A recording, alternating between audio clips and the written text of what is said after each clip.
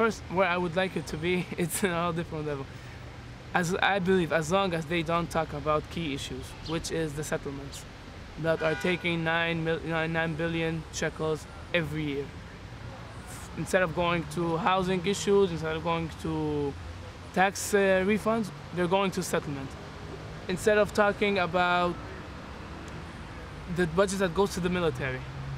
Israel is living in the Middle East. It's in the heart of the Arab world. The budget is just growing year by year that goes to the military. Year by year, just growing. And as long as the community doesn't want to talk about this, it's not going to go anywhere. Because the budget for the military is just going to grow.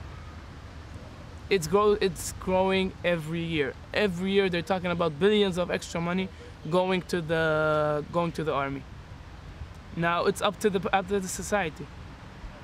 There is no, you can't hide it. You can't deny the fact that Israel, because it defines itself as in a war situation, and it has always seen itself as this way. The budgets for the military, for the settlements are just gonna grow, and life is gonna be harder for the middle class, for the people who just want to live in Tel Aviv, or just want to live as a middle class society.